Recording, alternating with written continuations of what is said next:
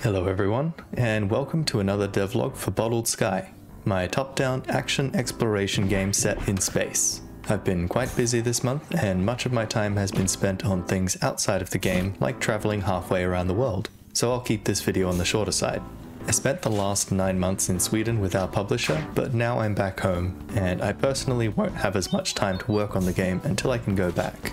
However, the rest of my team is still over there, so art assets and sound effects are still being made regardless. My own contributions this month have been minimal, mainly just bug fixing and adding any new assets made by the rest of the team, like the thrust of visual effects here.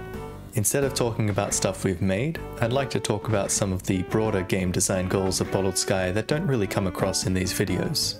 So first off, if you've been watching this series, then you will have noticed most of the footage in these videos are of flying around some borderless space with asteroids floating around.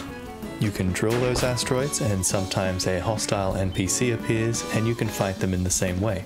Something that I've not talked much about is the planned structure of the game. From what I've shown off already, it seems like a bit of a sandbox, but that's more of a consequence of creating content without yet providing a structure for that content. The term sandbox is inaccurate, as the game will always provide you with goals and you cannot alter much of what you see, but the world is very open and will remain borderless. I've also been hesitant to use the term open world because while there are plenty of activities you can attempt almost any time you want, you will always be encouraged to return to a central point in the game world. I might have mentioned the words central hub or guild before, which is that place you would be repeatedly returning to between your trips to outer space. Thematically, it's a space station, so it's still in space, but it could have been a planet and it wouldn't make a difference, so I considered the central hub to be separate to the space gameplay. So where is the central hub? This is content that has gone untouched for nearly a year. Considering the player is going to keep coming back here quite a lot, I think it's about time I turned my focus to this. I'll talk more about my plans for this in a later video, but in this video, I want to talk about the overall game structure.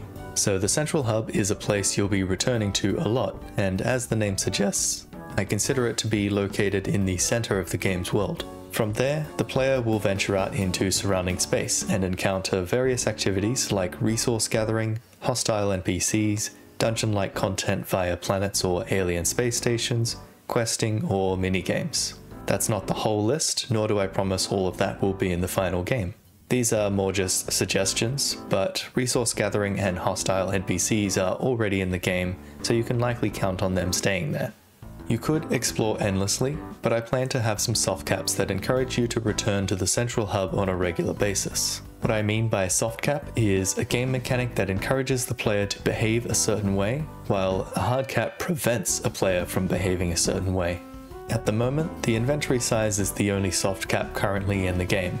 Once that is full, you would either need to discard items to make room for others, or return to the central hub to deposit your items into a larger storage that you shouldn't see a limit on. I'm always looking to experiment with more alternative soft caps and eventually land on a combination of mechanics that feel the most fun. Running low on health could be a factor that encourages players to return to the central hub, but currently I've made it easy for the player to craft repair kits with easily accessible materials, so some things would need to change if I want that to be a soft cap. I could have other factors like running out of energy or the pilot getting tired, hungry, or thirsty, but I wanted to keep this from becoming too much of a survival game for my liking. The soft cap that I have planned is difficulty. The world is organized into zones, separated based on distance from the central hub. There likely won't be any barriers between zones, so you can freely explore more difficult content, if you can rise to the challenge.